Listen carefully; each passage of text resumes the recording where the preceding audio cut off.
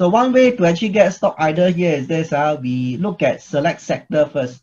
Okay, like for example, this period, some of the IT companies are doing very well, or either that, okay, you can actually look at, you know, whatever sector that you think is actually going to do well. Okay, so these are the sector you can choose from. Okay, so personally, I always quite like this healthcare sector. So maybe I actually look at healthcare services. Okay, so there's actually 27 stocks for us to choose from. So what I like to do is actually to sort by PE for sector. So by PE, of course, you can sort by any other thing else. So generally speaking, either sort by PE or the market cap. Market cap shows the size of the company. Size of the company, how big the company is. Okay, so it's up to your personal preference. You can either sort by PE or market cap. Now PE, let's get clear first. PE, the lower the better. If you ask, don't have basically this company very straightforward. They just store the cord blood, and then the only actual activity that help them growth is really trying to get into China. So this is what I understand. Okay. So you may actually just want to note down, okay, you know, any way you want to write it now. What is their business model? What is their business model? You can write down store cord blood, then growth plan, go into China. So this is probably what I can do, or maybe you can do it together. This is one way I actually get the stock ideas. I actually go by sector. Then I chose the one with the lowest PE. This is what I get. Okay, now, like I said, for every one stock you want to buy, you have to compare against 6. Okay, now next one. Anybody has any company to suggest? So let's say, you know, flavor of the month. Anybody has any company which you think is a flavor of the month? Okay, can you just shout out on the chat? Okay, not the banks, not the REITs, but anything else is actually fine. Okay, sets, Okay, thank you so much. Let's look at sets. Okay, so same thing for sets. You should go and download the annual report.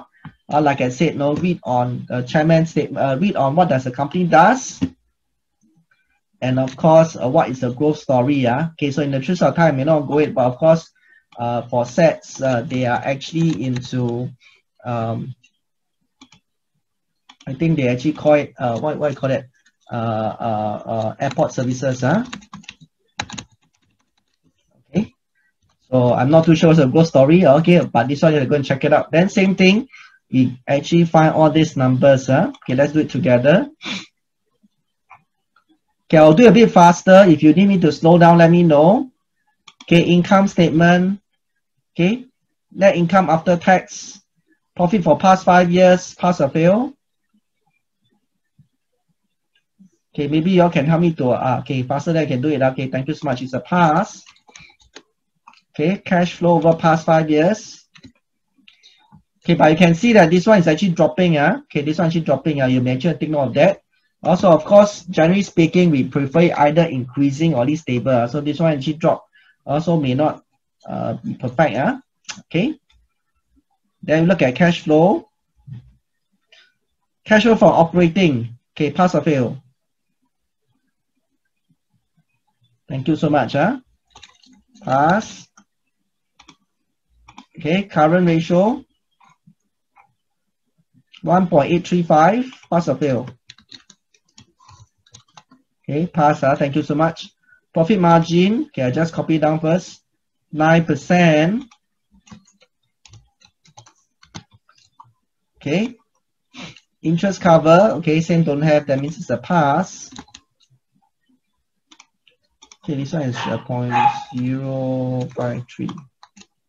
Okay, debt equity.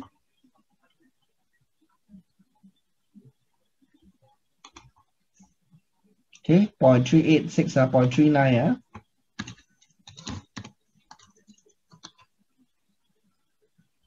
Okay, PE 20.3. PB 2.1. Okay, dividend yield 2.2%.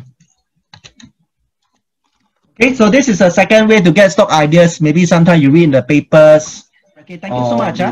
So great. Huh? So you all actually see the idea. So this is what I actually do on a monthly exercise. Okay. So every month I will do that. After I rank, for those that I will not touch, I will actually filter out. Okay. So of course now after you rank, okay, doesn't mean that we'll buy all. So whether we buy one, buy two, buy three will depend on the next step, which I actually go up very soon. But I just want to look at the ranking. I more or less agree.